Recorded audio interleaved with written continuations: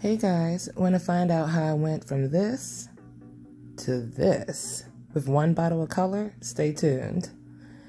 Okay, so I can actually thank my mother for helping me to develop this technique. I'm not sure, somebody could have already done this before. The world is big, So when I say it's my new technique, it's just a technique that I haven't seen anyone use before, that I thought I developed myself. So no shade to anybody who might have already done this. You know how it goes. So anyway, for this look, I have one bottle of African violet dye from Adore that my mom got for me at the store. So basically what I'm going to do is go through, and as you can see, I am dry brushing this on. And anytime I'm working in the front of the wig, I'm literally just putting the color right on the bristles of the brush and just very gently tapping that in. And then what I do is I work the color through the top of the hair and I spray it with my water bottle. Now I'm using warm water in this bottle, but once my water got cold, I didn't notice any difference in the results. So you're just gonna go in small sections, put that color directly on, and just like I'm doing, you're just gonna kind of dry brush that through. And once you have that going, enough to just kind of have a little bit of color on the hair, you're going to go ahead and saturate it with your water bottle, and you are going to go on ahead and smooth that color in. So we're going to do that all over the head, and I'm going to leave in a large amount of these clips because I feel like it might actually help you guys, especially if somebody's trying to do this color along with me. So this will work well for any hair that's lighter than the color that you're going with. In my case, I started off with a powder blue, and then over time it kind of turned into a really nice ashy silver, which was a great base for this color. But I do want you guys to keep in mind the color wheel. So with that being said, if your hair, the hair that you're using is a more golden blonde, you want to go ahead and try to tone some of that yellow out, and get it as close to bluish or purplish or silverish as you can. And that way it'll actually hold on to this color. But either way, I've used this technique for another wig of mine, and it doesn't matter what color you're using, it still works. Just take your time, go through it, and you're gonna see as I move up towards the front. Look at her. Look at her. Bethany is just all over the place, won't keep her head still. But as I'm moving closer to the front, I'm actually going to leave just a little bit of area in the root of this silvery color. And that is actually going to give me a perfectly clean root. So just go ahead and watch as we go through.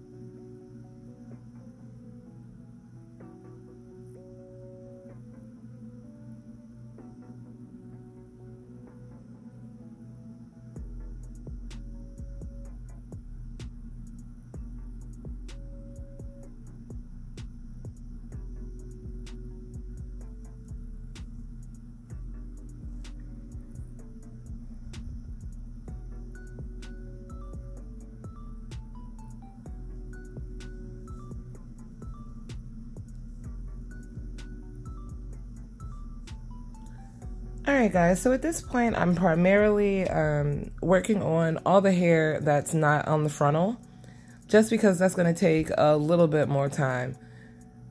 Y'all, she was so difficult to work with. It's like, come on girl, get your head right, get your head right. I was about to slap her back over her head like I was her mother. Like I don't have control of this mannequin.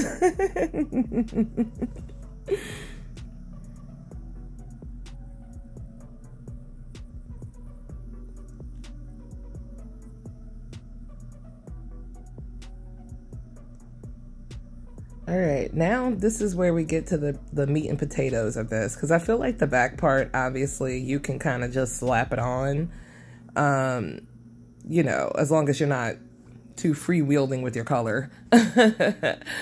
But in order to get those really clean parts and everything else like that, you're going to put it on your brush, and you want to just kind of feather that through.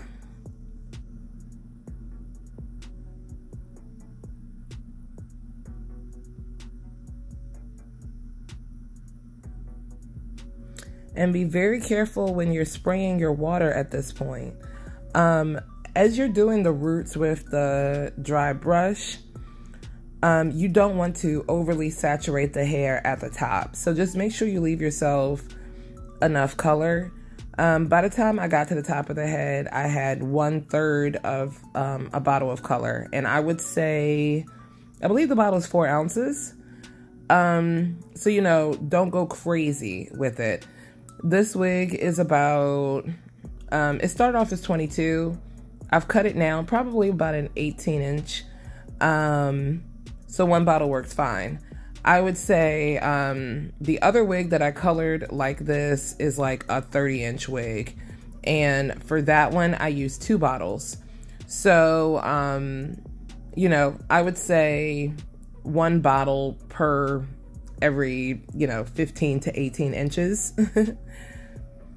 I don't know if I could stretch a vivid color like this all the way through.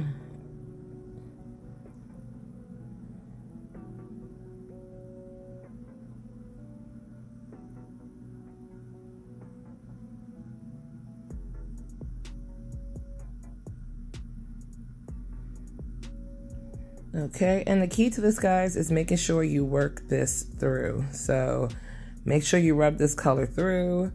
Make sure you don't let it dry out completely. You just basically want to keep that moisture in as long as you can, and that'll make sure all those strands are getting taken care of. When it comes to my baby hairs, I'm actually just gently using that brush to brush them forward. And you want to keep this brush as dry as possible when you are working near the roots. Don't go in with a whole bunch of color near your roots, because it will go onto your lace. So just make sure you keep that brush dry. If you have to go in a few times to, you know, kind of tap, tap, tap, that's what you want to do. And that includes your baby hairs. When you're working on the baby hairs, you want that brush to be dry. No gloppy color, and that way you can kind of just brush the hairs down and have the color transfer, and then we can do a light misting of water and just comb it through, and that will keep those roots clean. So here I'm going to show you guys a little closer, and just look how clean that part area is. It's everything. So I'm just going in, tapping that color in, like I said. And you only want to use a very little bit for this section, and kind of just go through and work it through with your hands. When you're no longer near the roots, you can go ahead and apply it on. And be careful of your little fingers. It's almost messed up my own wig with my big old fluffy fingers right up on the lace. But now I got a little bit of extra color in the bottle, so I'm just going through in any areas that, you know, look a little patchy or I'm not really sure about, and kind of just putting a little bit more of that color in. But it came out so good, so clean, and the lace, just how clean the lace looked and how great this parting looks. is enough to make this my new technique. All right, look at this freaking color, you guys. And this hair is still so soft and beautiful. It's unbelievable. So I'm just going to go ahead and use my, I think this is a 1 inch, 1.5 inch maybe curling iron. I got this from Amazon. It is on my affiliate list. And you guys, I learned how to do my own hand tattoo. So it's not a real tattoo. It's one of those henna tattoos. I was planning on showing you guys how to do it on some videos. So if you're interested, let me know. If you're not interested, I'm going to do it anyway. And maybe you'll get interested once you see me post a video and everything. But I'm really, really excited about it. Because I've always loved henna hand tattoos. Okay, so I'm just going in and curling the hair. And as you can see, the front curl I'm doing towards the face. The other curls, I'm actually kind of curling down, but the hair is kind of directed away from the face. So I'm just going to go over the whole head like this. And this color came out so even. It came out so freaking pretty. When I tell you guys, this hair literally stops traffic. Like, I step outside and you hear, skeet, somebody is stopping somewhere to be like, oh, what is going on over here? This old lady clutched her pearls. I thought it was the funniest thing on earth. Like, I've never seen a person literally clutch their pearls in front of me. But she did, honey. She clutched her pearls. And I knew my job was done correctly. Like, if that old lady was scandalized like that. So yeah, I'm just going through and I'm not like really holding these curls like that because I want them to be kind of loose and airy. I just wanted a nice fluffy kind of shaggy look for this hair. I don't want it to look too done. All right, so I wanted to show you guys how I'm going to curl this bang area back. So I'm going to be over directing the hair opposite the direction I want it to go in, and I'm just going to pin it back, and that'll give me kind of a nice fluffy curtain bang type of look. Because I wound up pinning the curls, and I actually left the wig for like 2 days before I put it on. I was so busy. It came out a little tighter than I wanted, but you'll see on the final picture how I got my nice little, you know, shaggy swoop situation once the curls dropped. All right, so let's put this bad boy on. We got our alcohol. I'm gonna go around my hairline. So you guys will notice I'm not gonna wear a stocking cap.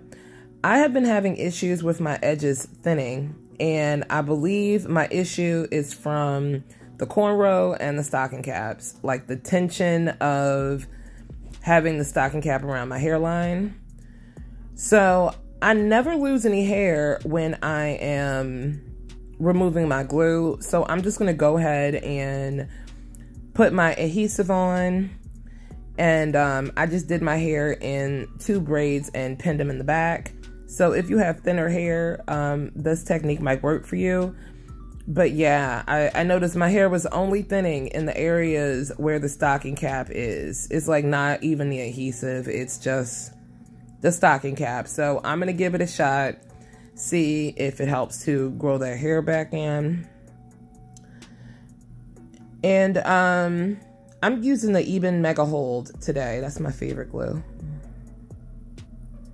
All right, let's put her on.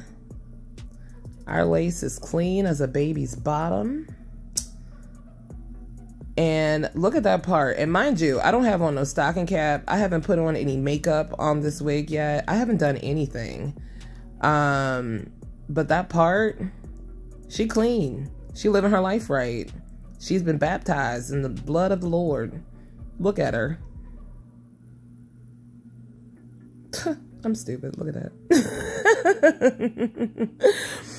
All right. So we're just going to go ahead and lay down this extra lace. And, you know, like I told y'all before, it's going to be down a little bit. But if you don't like that, then on your forehead, you put yours back a little bit. You see? If you think I look ridiculous, you just push yours back and then there you go. You will look better. You will notice my mouth opened quite a bit in this video. There's nothing I can do about it now. So I'm just going in with my comb and laying that down. And this is that wig from ITODAY Hair. Y'all, this is literally the best 613 wig that I have gotten in so long. Like, the hair stayed really, really soft. It colored really, really well.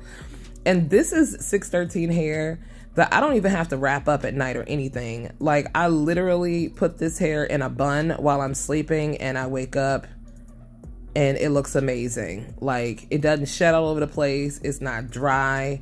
It's literally everything. Thanks for watching. Catch you next time. Bye.